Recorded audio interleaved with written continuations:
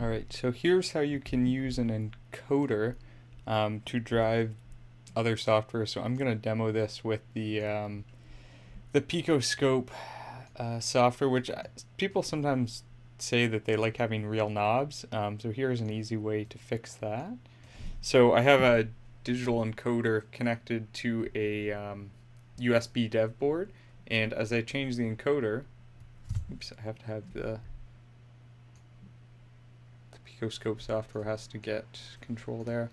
As I change the encoder, what you'll see is the timescale is changing there. So it's just like a real regular scope.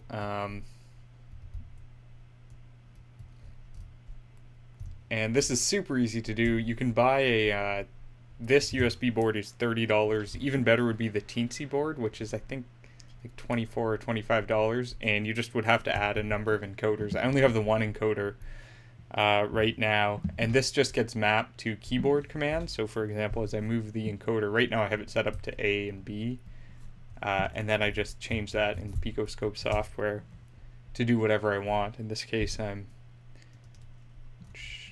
changing the timescale, but obviously you can map this to anything else. So I'm gonna get a bunch more encoders to test this out, so and set up a little box with all of them in there. You have a little physical peripheral for controlling the scope.